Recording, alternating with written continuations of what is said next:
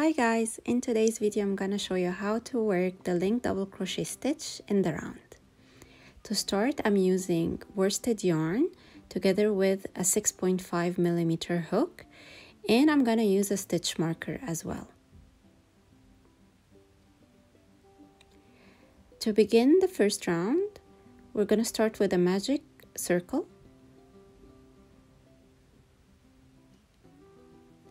And we're gonna chain one to secure our circle. Then for round one, we're gonna work 6 single crochet stitches into the magic ring or the magic circle.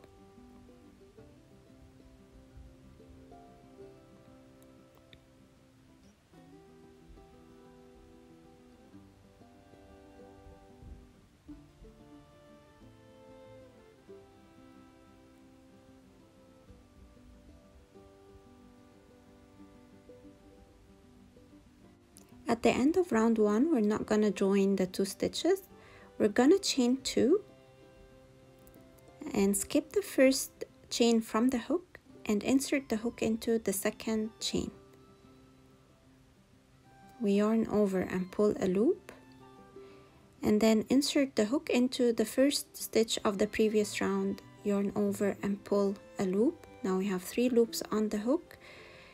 Yarn over and pull through 2 and yarn over and pull through 2. So this is the first linked double crochet stitch for round 2. I'm gonna put my stitch marker into that stitch, and then I'm gonna do an increase throughout this round. So I'll do 2 stitches of linked double crochet stitch into each stitch of the previous round. So I'll end up with 12 linked double crochet stitches at the end of round 2. If you haven't watched the tutorial for the linked double crochet stitch, I'm gonna put a link in the description box for that video so that you can see how we crochet that stitch in details. In this video, I'm just demonstrating how we can work the linked double crochet stitch in the round. So again, 2 stitches of linked double crochet into each stitch. So we're increasing to 12 stitches in round 2. So we're at the end of round 2. At this point, we don't do any extra chains. We just go right away working a linked double crochet stitch between the last stitch of the round and the first stitch. So we're gonna be working in a spiral way. Now I did 1 linked double crochet in the first stitch of round 3. So round 3 is a repetition of round 2. We're doing an increase in each and every stitch to end up with 24 linked double crochet stitches at the end of round 3. So I'll go back again into the same stitch and do another linked double crochet stitch.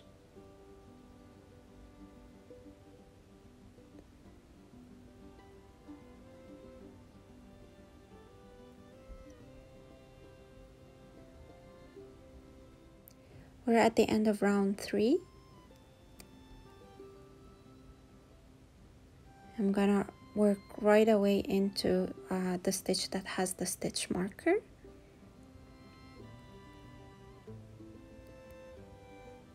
So into the first stitch, I'm gonna do a single, like 1 stitch of linked double crochet stitch, and I'll put back my stitch marker. And then into the next stitch, I'll do an increase.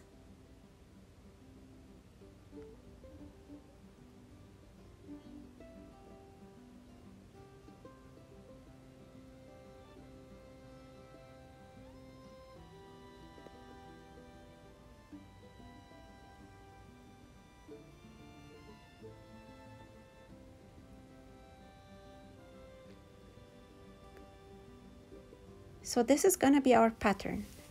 1 stitch, increase, 1 stitch, increase, 1 stitch, increase, and so on until the end of the round.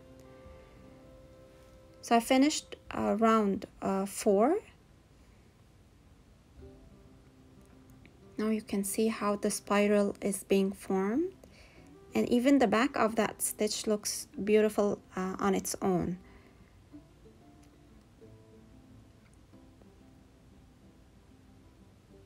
So to start round number 5, I removed the stitch marker and will continue working right away into the first stitch. I'll do an increase, so 2 stitches into that first stitch. Don't forget to mark your first stitch of the round so you don't miss your starting point. So go back again and do another stitch in there. So that's my increase. And then 1 stitch into each of the 2 next stitches. So here's 1 and then 1 more into the next stitch.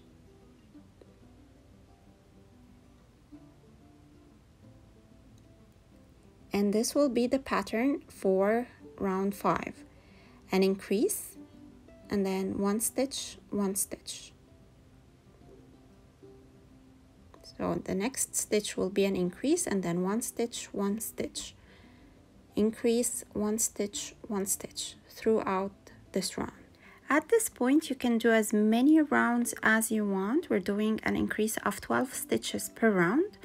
Now, if you have any questions regarding how to do your increases to keep your circles flat and with rounded edges, I will put a link down in the description box describing or answering all these questions. So that was it for today's tutorial. I hope you've enjoyed it. Please don't forget to give it a like and subscribe to the channel if you haven't yet. I'll see you next time.